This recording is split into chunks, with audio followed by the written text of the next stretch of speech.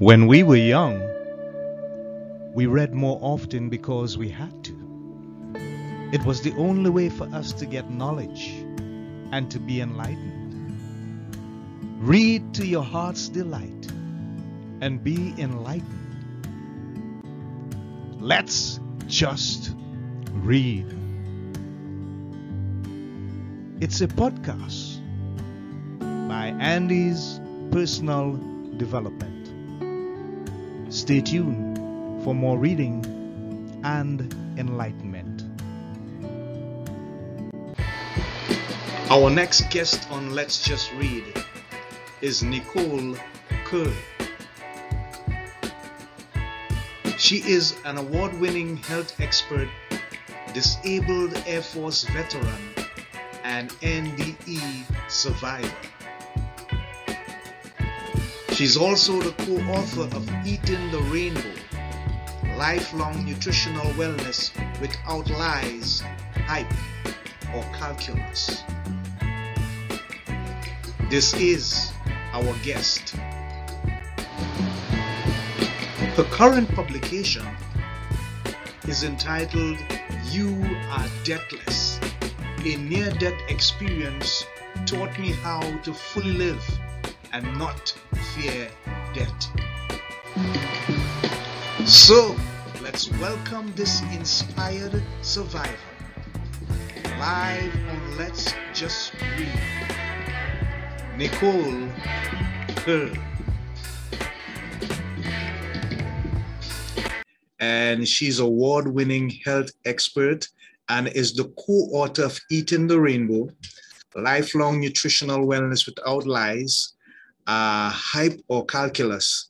And right now what we're really going to do is we are going to look at her publication that is called You Are Deathless for the purpose of this episode. So, how are you doing, Nicole? Welcome to the show. Oh, thank you so much, Andy. I am actually delighted to be on this show with you, and I so appreciate the opportunity to meet you and talk to you, your audience about my book, You Are Deathless. It just came out in October, I guess it was August, and it's already a #1 bestseller in the near-death experience category. So I feel so honored because it's an important message that I was given by Spirit to get out about not fearing death. So I'm excited to talk to you today about it. Well, we are delighted to have you, and we are saying congratulations on achieving that best-selling status. And we hope that you continue to have much success, and it's an impactful information and enlightenment that you would give to others as they read your publication. But before we get into the tenets of the publication, tell me about that time before you were 19 years of age when you became a cadet at the U.S. Air Force Academy. Bring us up to scratch, up to speed with the period of your life just before that. What were you doing? What were you involved in at that time? Nothing related to the military. I only went to the United States Air Force Academy in order to please my father. Okay. I did nothing growing up that I wasn't interested in airplanes, none of that kind of stuff. I modeled, I was on a teen board, I wrote on the school newspaper, I was in junior achievement, I was in a ballet, I did a lot of piano, a lot of activities, but not one of them related to the military. And then my dad, who had graduated from the Air Force Academy, wanted one of us 4 siblings to go. And I have 2 brothers, and they are younger than me, but they didn't have the grades or the insight to really want to go. So I was going to be daddy's girl and please him. And so I applied, and oh my gosh, I got in. I couldn't believe it. I thought for sure it's a rigorous process to get accepted at any of the military academies in the United States, as you well know. And so women were only recently admitted, and the first class graduated in 1980. So my class was 86. So I was one of the first classes.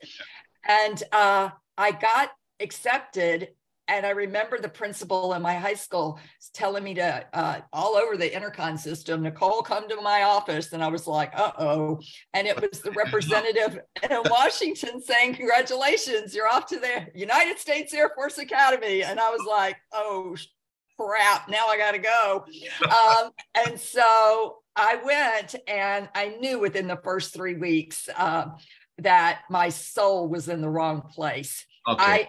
I appreciate what our military does to defend and protect, but our souls are not designed to kill one another.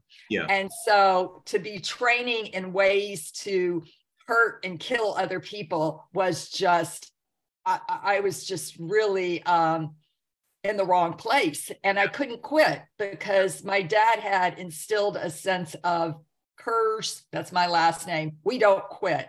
We don't get depressed, and we don't quit things, and especially something that is that commendable to get, a spot in one of the academies. Yeah. So I was busy being a people pleaser, and it cost me a lot my life. So I would recommend to people not to please your parents all the time. I know while you're little, you have to survive, but I never did get to individuate and become my own person and be able to stand up for my own self. Instead, I was so determined to find a way to get him to accept me, love me, praise me, appreciate me, and most of all, love me. And I thought if I did that, he would. And then my sophomore, I kept going, even though it was abusive, especially your first year at any of these institutions. You get physically abused, mentally, emotionally, and there is such a thing as spiritual abuse. And I will bring that up a little bit later, but that happened as well. And so, I just put my head down and I just went forward, even though I felt like I was a loser, even within my squadron. I was always the last one in from a run. But I made it through by the grace of God. I don't know how. I just kept pushing through. And then my sophomore year, when I knew I should have quit after my freshman year and just said, this is it, it's not for me, I couldn't do it. I just couldn't do it. So I showed up the sophomore year, and that's when the crash happened at the beginning of my sophomore year. Okay. So you spent how many years before the crash happened? I was 19. So I just gotten out of high school and 1 year in the academy. So that counts as 1 year in college. So how did the crash happen? What was that experience like for you, Nicole? Well, here's the crash. If your audience can see it. We can see it. We can see it. It was a squadron event, and I was getting a ride back with another cadet because you're not allowed to have cars out there to your juniors and seniors. Yeah. So I said, can I have a ride back? I thought, okay, we were the last ones to leave. They had been drinking. They'd had alcohol available, which is against the Air Force regulations. Yeah. I grew up in a non-alcoholic family. So he said, sure. He had a Corvette convertible. He said, hop in the car with me and off to a bar we're going to go. And I'm like, a bar? We got to get back. We have to be back by 7:35 or we're going to get in trouble. And he's like, nah, we'll be okay. Went and had 2 beers and a cigarette. Oh boy, and then we got in the car and he wanted to go watch the sunset. And I'm like, we are really going to be late. And I didn't realize, this is how naive I was. I had never been on a date before. My dad found no value in dating. So none of us dated in high school or junior high. Yeah. So now I go to school with almost 4,000 guys. And my dad's rules are no smoking, no drinking, no dating, upperclassmen. Okay. Now here I am in college, and this is supposed to be fun, right? And so I'm like, okay, I'll go along with this. But when he tried a sexual advance, I got really scared and I said, no, and let's go. So we got back on the road and he tried it again. And next thing I know, I wound up in the ICU in Penrose Community Hospital.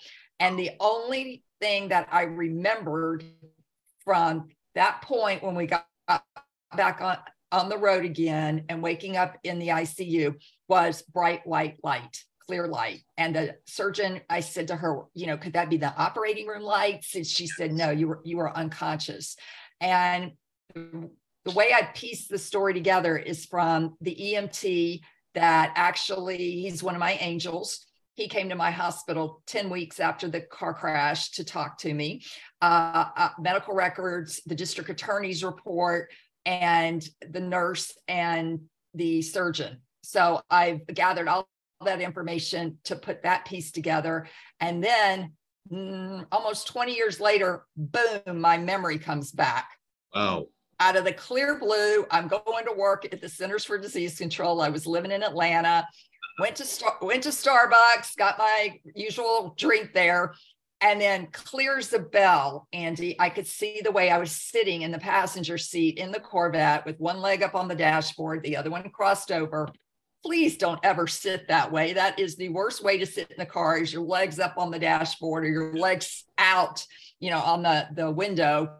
And so I saw that positioning and saw what was happening. And I said, uh-oh, I better not go to work. I'm going to go to my chiropractor body worker. So I went to his office and stayed there all day till he could see me. And he said, Nicole, these are repressed memories and they're starting to come up now. And this is trauma.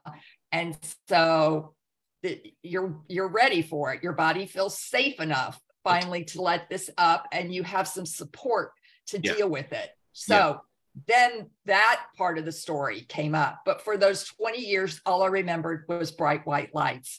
And I pieced it together, like I said, from those other parts. And I was pronounced dead at the scene. Some bystanders had heard it, went out, called 911.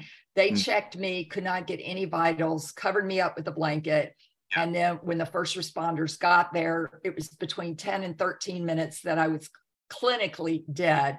Wow. And when he took the blanket off me, the EMT, he said that he could not get any vitals. And so the only thing left for him to do was what they call a sternal knuckle press, where they do that to elicit pain in the body. And my right pupil, my eye flinched and the pupil dilated. So that's all he got. And then it was like, okay, she's alive. And now his issue was, can I keep her alive? Yeah. So what happened was he was able to get a blood pressure 60/0 at that point before he couldn't get anything. Now that's basically dead, because our regular blood pressure is supposed to be about 120/80. Yes.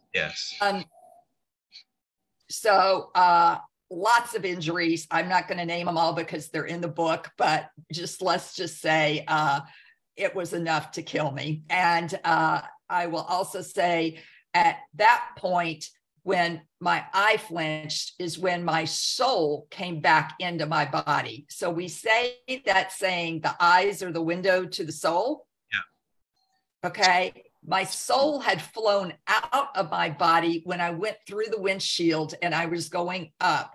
Yeah. And my energy body split. My soul flew up, and an angel, and in the book, I call him Casper the Ghost, but it was male. And then after the book was released, my grandfather came to me in a meditation and told me it was him that came down and saved me. And he was 58 years old when he passed away, and I was 58 years old. He passed away that month, around that time frame, and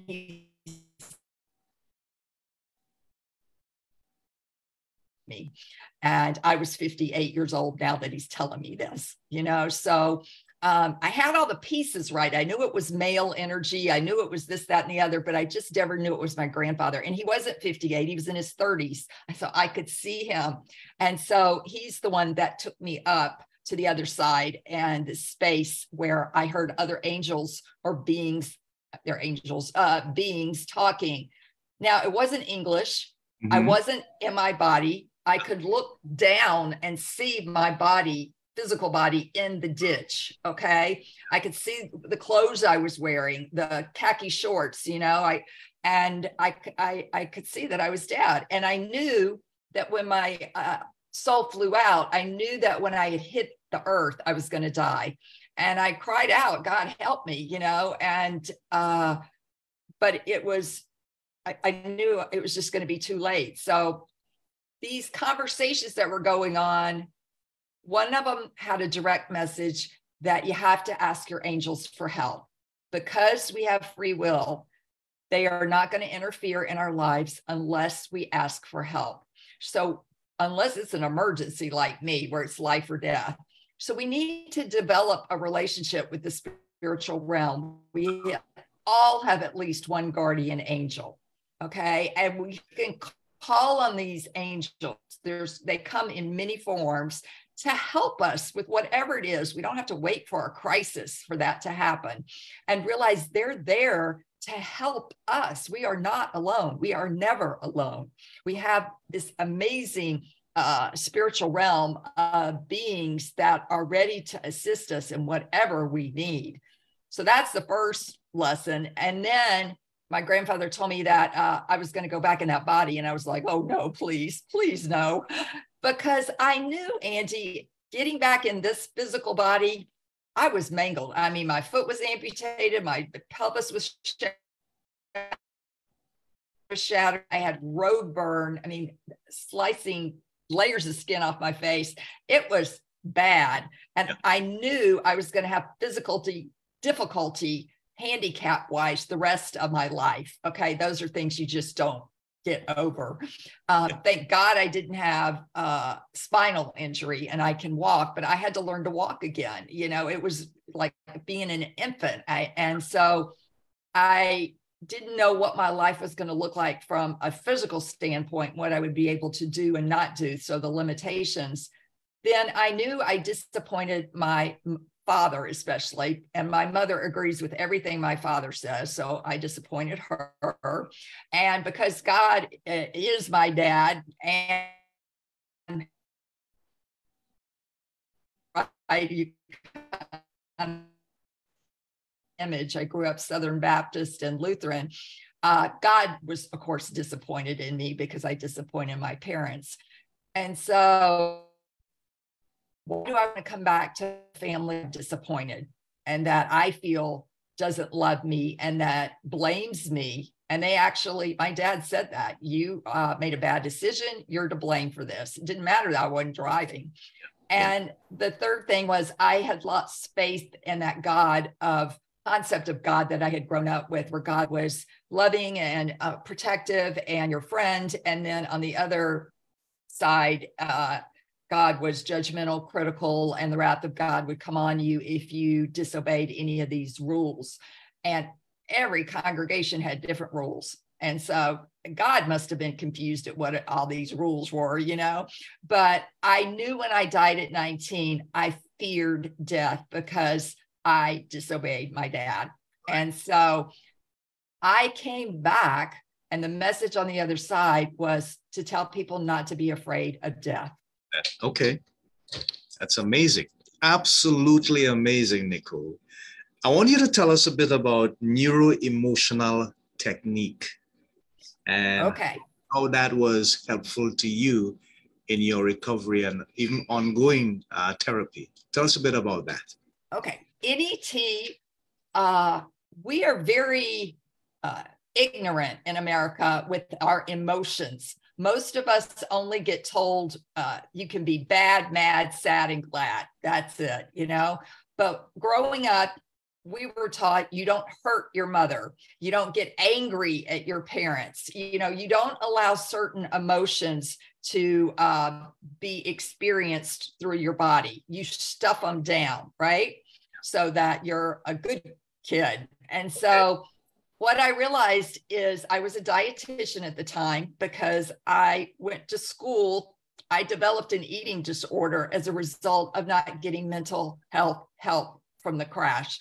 Yeah. My parents told the doctor when he said Nicole needs psychiatric help, they said, no, our help comes from God and Jesus. She's going to be fine.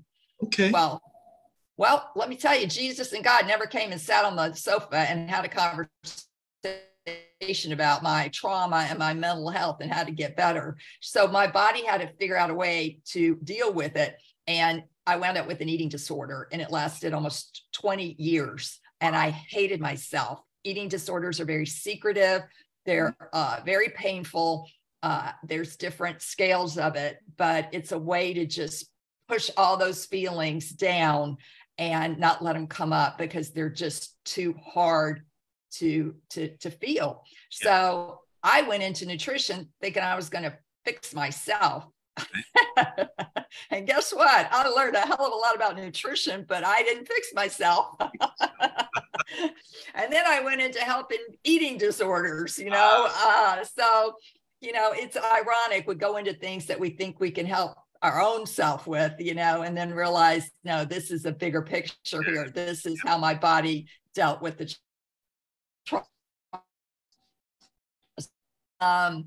let's see, what did you ask me before? I got off track there. I asked you how NET. NET, that's right. Okay, so Neuro Emotional Technique. Yeah. So I learned about that about 8 years ago because I would give people diets. I was a wellness director at a hospital and all kinds of things, and I would tell people, and most people know what to eat. They know they don't need to live off fast food and cut out the, you know, pint of Ben and Jerry's every night or whatever.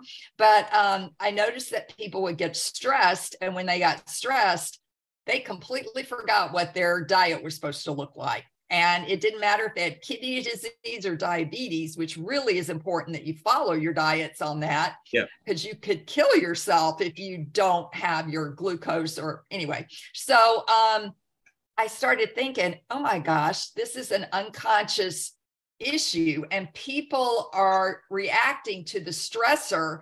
And the part of our brain here up front is called the prefrontal cortex. That processes all the intellectual, executive decision making. So this part of the brain knows what you need to eat in order to stay healthy. But then you get stressed on that part of the brain in the back, those two little almond shaped, the amygdala, where that fight, flight, freeze. That's where that hangs out. It hijacks this. It goes, shoop, and so you're in fear, massive fear. And all you want to do is calm that down. So the dopamine from comfort foods is. So you've got to start understanding what is the trigger. And all of us have emotions that we have not processed. And we will come up against present day situations that mimic it. And we'll go back to that age where we did not process it appropriately. And we will act it out from that age instead of catching up to present day and realize, oh, wait a minute, that's going to sabotage me if I don't do, if I don't deal with it. So NET is non-invasive. It uses acupressure points, kinesiology with muscle testing, and psychology. And it has been a game changer in my life, so much so that I went and got certified in it.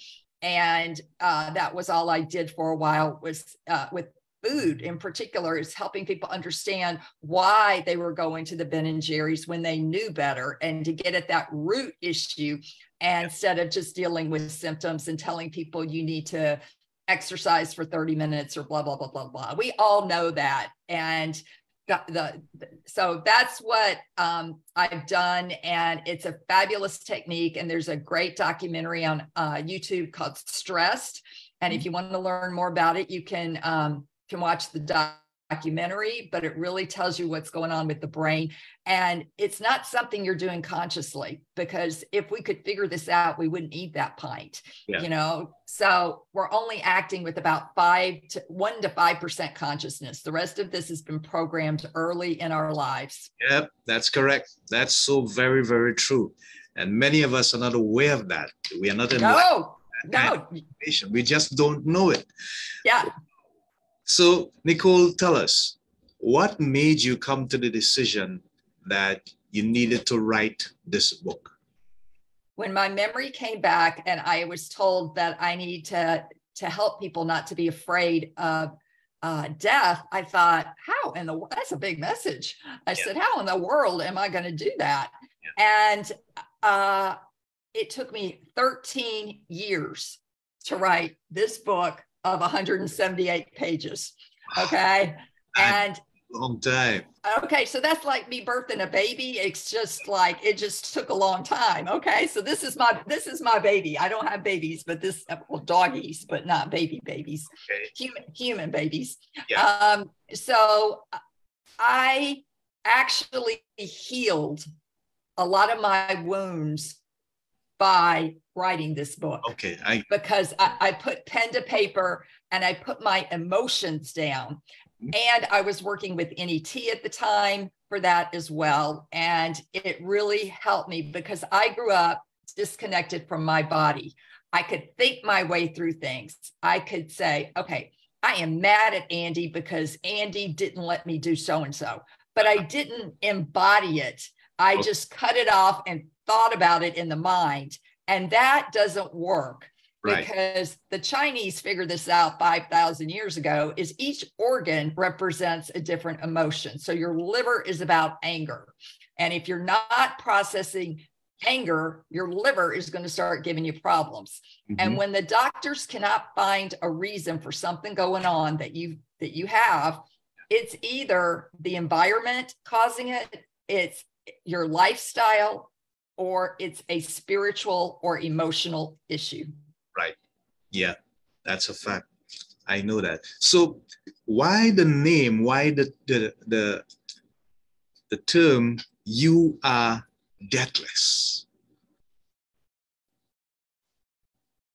Oh, that's a term most people don't like to hear, is death. Okay. We are a society that it's like almost every book written, death itself is cloaked in this veil of doom and gloom. And I mean, even think about Halloween, it's just doom and gloom about death. And it has this cloud of depression around us and negativity.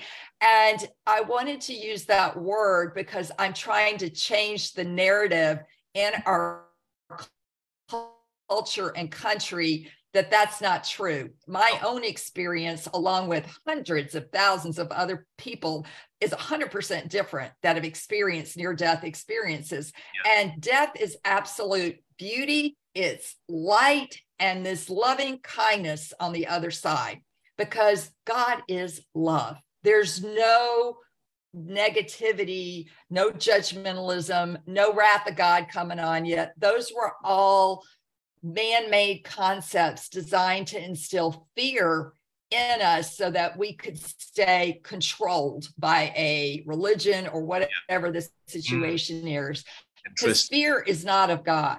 Fear is a low vibration. And when you are making decisions out of fear, it's coming out of that part of your brain that is in that fight, flight, freeze. And you're not going to make, in my opinion, the highest and best decision for you, your family, or whatever the situation. You're making it out of fear, which is you're not in clarity.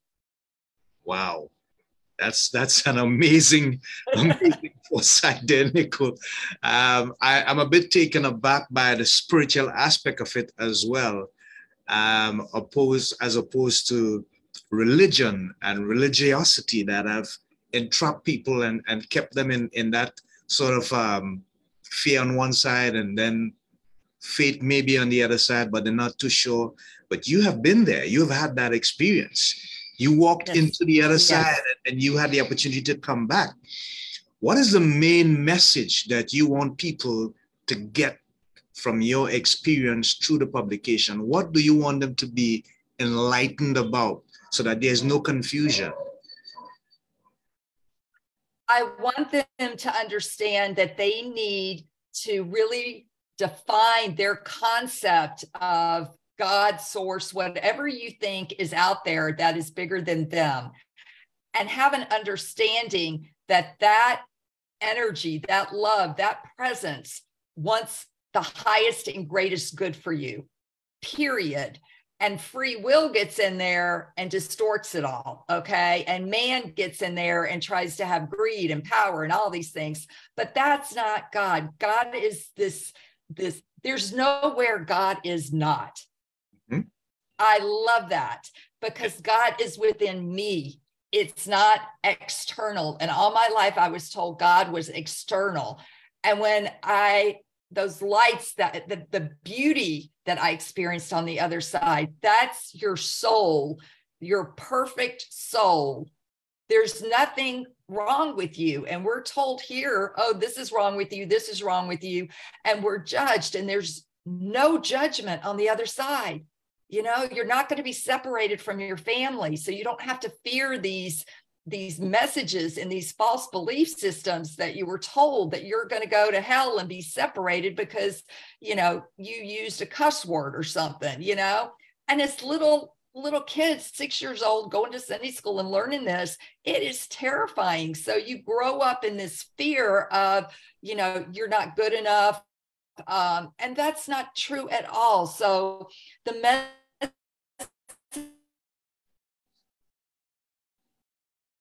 go on. You have, I don't know how many years on this planet in this lifetime, because any of us could die tomorrow. Yep. You know, it's not a guarantee that we are going to live to 80, but we need to prepare ourselves and start understanding what death is for us and where we're going and be in alignment with it so that you truly do understand and become the person that you were meant to be when you were born on this planet. Yeah. How's that? That's really awesome. Really, really awesome. I'm looking at a video here, and I just want to play it. Let me see if I could get it up and running. And if I do, you're gonna just tell me about it after.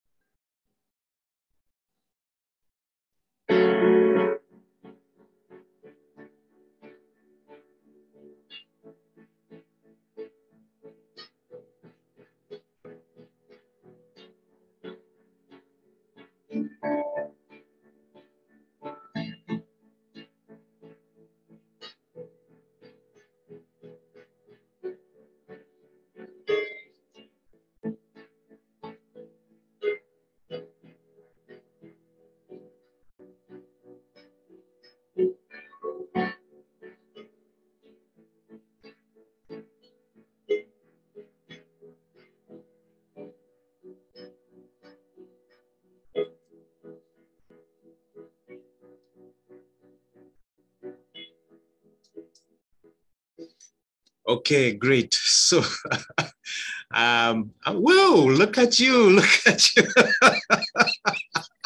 Cool, you know?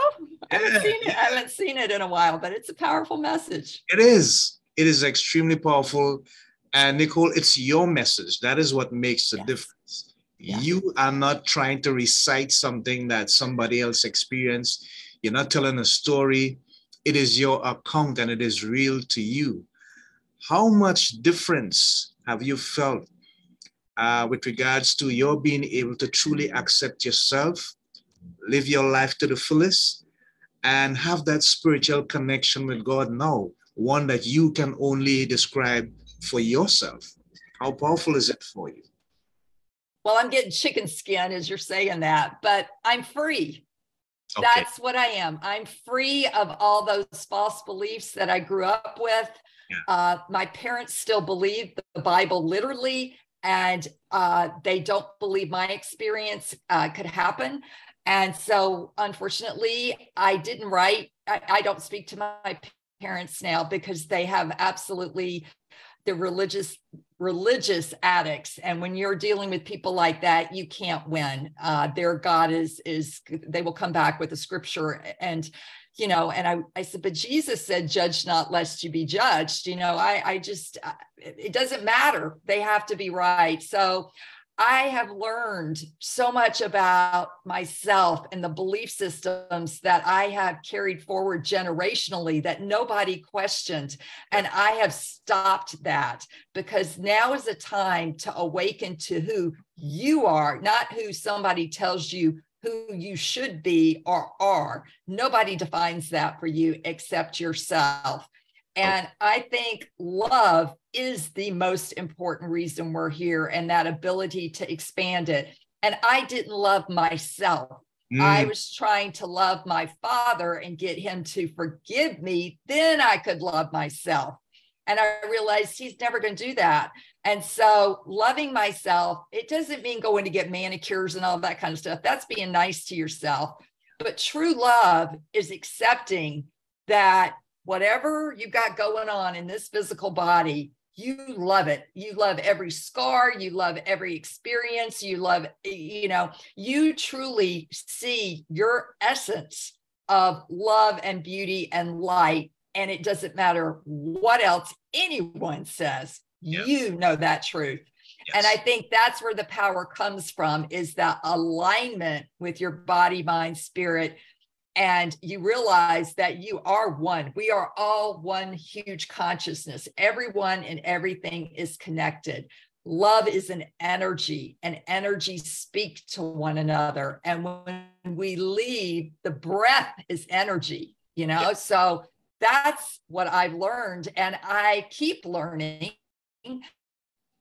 I don't think if anybody tells you they know the answer, that's a red flag. You run from that, because this is something experiential that you have to figure out and you have to be in alignment with. And it's a journey all of us are here to take, and to learn to love ourselves and not criticize. Quit judging your thoughts, your emotions, your actions, and love yourself. We're all doing the best that we can. Amazing. It's just like you just preached a message, Jen. I can say an amen to that. So we are so glad that you came in to share your experience. It's an amazing experience, something that I've been looking at, thinking about for a little while. And you have given me some level of understanding from your personal experience. The difference also that it has made in your life, and you speak powerfully about love and alignment, and something that we need to understand that makes a big difference, and self-acceptance just as we are. And it starts with us. We love ourselves just as Yes. God has created us. Yes. We're able to love others and appreciate others as well, because he has created everyone. So there's no love lost. Yes. So let me just see if I have any comments or questions. And on the live chat, okay, so none at this time. So what I'd like to do, Nicole, is give you the opportunity to tell them how they can get your book, or if they need to make contact with you personally, how they can make contact with you, where the book is on sale, your social hashtag handles. Yeah. Yeah. Okay, so I have a website, www.NicoleKerr.com. And if I just released my book in audio, an audio book, so it's available on Audible. It's 7 hours and 6 minutes, and I narrate it myself. And boy, did that bring up some triggers too, to narrate your own life story and then have to listen to you tell your own story in your own voice. That was pretty powerful, but that's now available. And then the images that are in the book, the pictures that are in the book, are on my website. If you go to You Are Deathless and click on book images, you'll see the car crash. You'll see me in the hospital. You'll see my life evolving. So that is there. I will join book clubs. If you use my book for a book club meeting, I guarantee you it will be the most intimate, revealing meeting that your book club has ever had. If you all start talking about what your view on death is, you will get to know each other on a truly sacred, intimate level and discuss this, because we need to bring it out in the open and start where it's going to happen to everybody. Yeah. And I am also on LinkedIn under, what am I under? You'll just find me under LinkedIn, and then Instagram, Nicole.Angelique. Nicole.Kerr, and Facebook, facebook.com/Nicole.A.Kerr. So those are the only platforms I can handle, Andy. There's just, I'm a one person show, so it's like just getting it out there. And, I am available to do public speaking. This is my vocation now. I've quit other occupations, and I'm doing this full time, and I love it. And it also allows me to be able to continue working on myself and deal with my issues. But I'm so grateful the book is out and it's just being received so well. And it's time for people to start taking responsibility for their own spirituality and not putting it off on their parents or their grandparents or whatever. Yeah. Wonderful. What connecting with, because when I would pray, I called it God was a vending machine, and he's not. It's not. I had the wrong concept. So now that I'm learning it, it's just so freeing. It really is. And I'm not scared anymore. Okay, great. Wonderful. So we have had Nicole Kerr. She has had an amazing near-death experience, and her book entitled You Are Deathless is available on her website. She's on LinkedIn and Amazon. So check her out, and you can make contact with her with regards to public speaking or book clubbing, as the case might be. Yeah. It's always going to be available to help. So until next time, this is Andy of Andy's Personal Development on Let's Just Read, saying continue to read so that you can get enlightenment, knowledge, and information. And we thank Nicole for being here, sharing her personal experience and giving us some vital information and enlightenment on her near-death experience. We hope that she continues to have much success going forward, and that You Are Deathless will continue to bring that message of hope to many who would read it in the future. Okay, so until then, I am saying Godspeed, Shalom, Namaste. Namaste. Hold on, Nicole.